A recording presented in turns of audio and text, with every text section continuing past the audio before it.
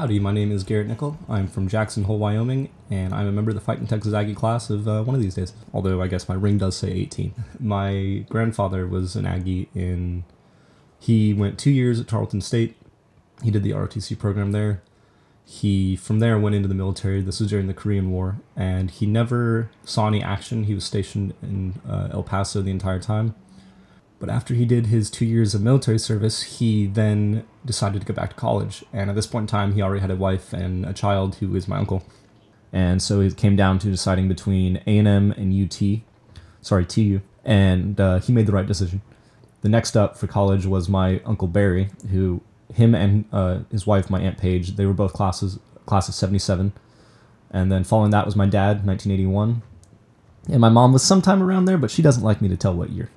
So that's mostly, my dad's side of the family. My mom's side is also up there. My grandfather got his PhD at A&M. He graduated initially from Sul Ross State University. He then went to a school in Idaho for a master's, and he got his PhD in biology at A&M. And he ended up teaching at Sul Ross State for a number of years and retired, I think, in '96.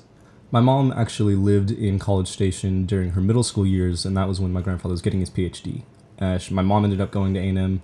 My aunt went to A&M, and ironically enough, my parents didn't meet here. They met in Midland, Texas, when they both worked for an oil company. So yeah, my whole family, all Texas, all A&M grads. My parents decided to have a little bit of fun. So when they got married, they found out that they couldn't have kids. And so they decided, all right, well, let's go somewhere fun. Let's move somewhere that we can just enjoy our lives. Where do you want to go? It was up between Santa Fe, New Mexico, or Jackson, Wyoming. And they ended up choosing Jackson, Wyoming. And about 2 months into living there, surprise!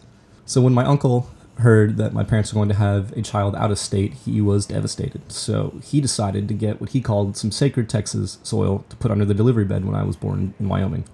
He lived in Fort Worth. He drove down to A&M late one November, went to the bonfire field after they had just burned it, and scooped up a jar and sent it up, and that was under the delivery bed. Some people say, Garrett, when did you decide to go to college? I told them that decision was made for me, and I was okay with that.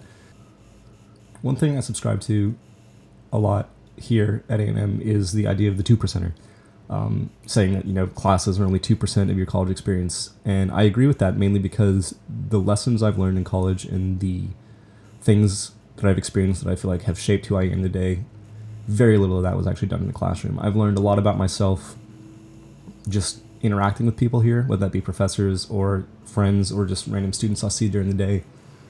It's really changed me for the better, I believe. And any day I get to walk around on campus is a good day. I just get to see all the...